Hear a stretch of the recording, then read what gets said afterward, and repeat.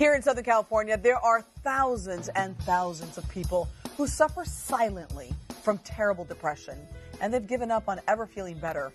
Hello, everyone. I'm Elizabeth Espinosa. And I'm Rick Reef. Could the anesthetic ketamine be the answer, or is it being overhyped as a miracle drug? It's not FDA approved for treating depression. Jeff is bipolar and has suffered from depression that has stolen much of his life.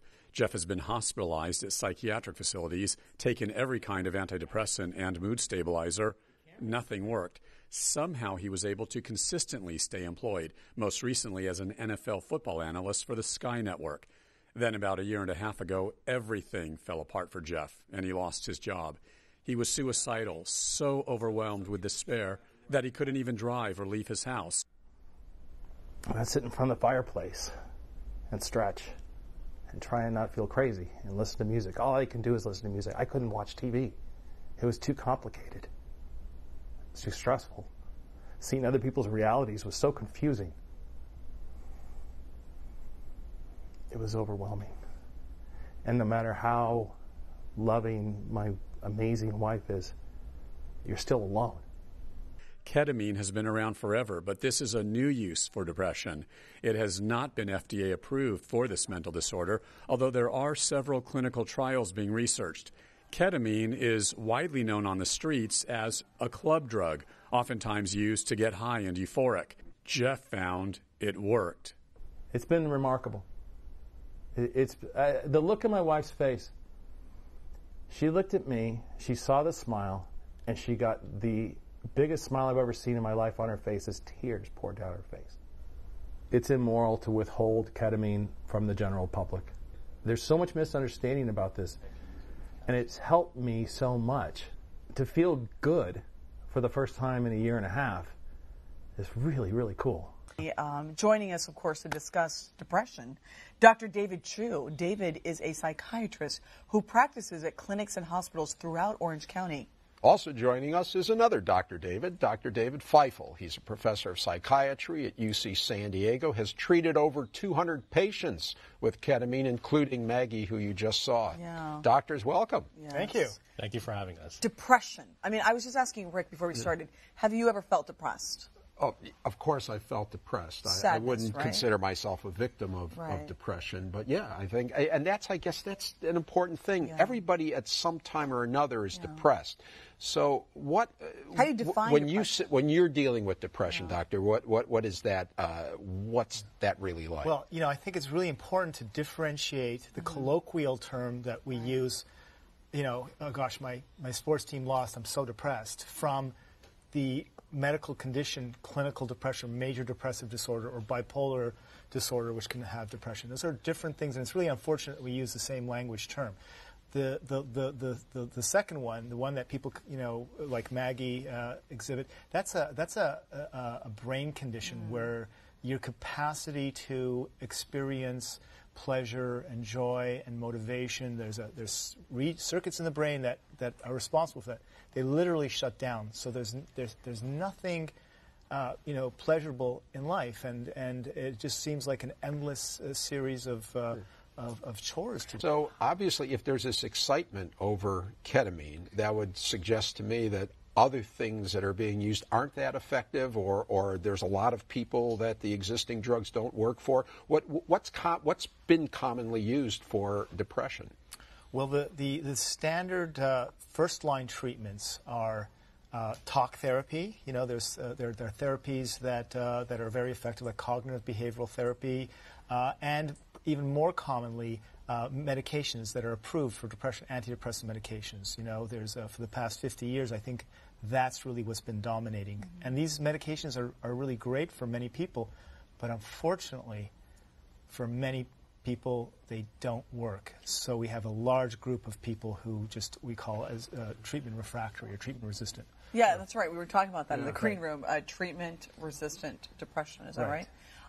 There is still no real consensus as to how to define that, is there, in the medical community? Yeah, well, the specific numbers of how many antidepressants you need to try and fail is a little controversial. But basically, it's recognized that if you've gone through 2 to 4 antidepressant medications, and either you don't tolerate them or you've given them enough time at the right dose and they don't work, you are then considered treatment resistant.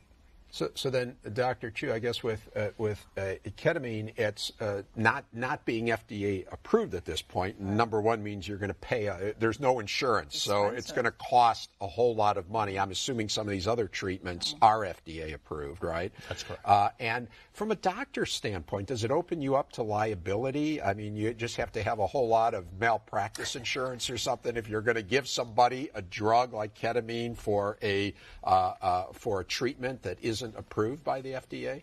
Well, I think there are a lot of doctors who are apprehensive about it because, this is a drug that, first of all, is not, they're not familiar with in their training. It's anesthesiologists who are familiar with it because they use it for a different purpose. And it's also a drug that's used recreational on the street. But there's lots of good evidence now out of the National Institute of Health and many of the major academic centers in randomized studies that show that ketamine has some properties, antidepressant properties, that we've never seen with anything else. One of the things that it does that we just have nothing like it in this respect is the speed at which it can improve depression. Not just the fact that it can work in people who fail other things, but the fact that in some people, it works within 24 hours. But Dr. Feifel, so how long, if I have a treatment of ketamine, how long will it last in my body? Everyone's differently, right? I mean, I could take a Tylenol and I get drowsy and you don't, right? Can we say, generally speaking, it'll last 2 months? And also, is there really enough scientific data that shows long-term? Have we been looking at ketamine to treat depression for 20 years as opposed to just 5 years to say it's safe? Well, with regards to the duration, that is one of the issues that we're struggling with in the field and working to kind of try to improve, because a single treatment of ketamine can last anywhere from a day to a month or more. And it really varies from person to person, and we don't know. So if somebody comes in and gets a wonderful response, but it lasts a day, unfortunately, that's not very viable. We can't maintain them by giving them injections every day. So in our clinic, we need people to have an effect that lasts at least 1 to 2 weeks in order for us to create a regimen where they can return for booster shots. Of course, when you say that, I'm thinking, wow, how about addiction? I mean, if you're doing this on a monthly basis or a weekly basis or whatever, are there concerns, and is that one of the things that's being studied? I mean, do people become addicts on this drug? It's a good question, and the short answer is it's a theoretical concern. Those of us who've been doing it, I've been doing it now for 6 years at UC San Diego under the approval of our Pharmacy and Therapeutics Committee. We've not seen any sign of addiction at all.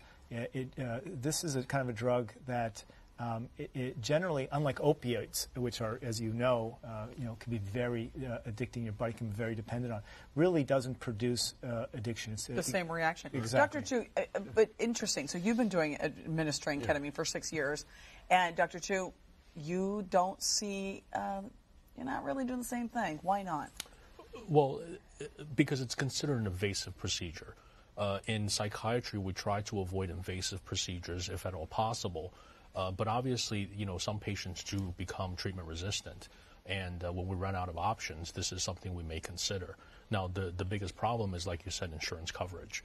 So there is not good access to it, first, because there's not anybody doing that in Orange County. But also the insurance is not covering, so it's almost cost prohibitive for a lot of our patients. But are you concerned about the data as well? I mean, that we don't have long-range studies scientifically establishing that you won't become addicted. It's not bad for your nervous system. Absolutely. I think, like any experimental treatment, such as marijuana, there will be case studies where people have really robust response. However, there will be those who do not. But this is just one option that we have available, I think.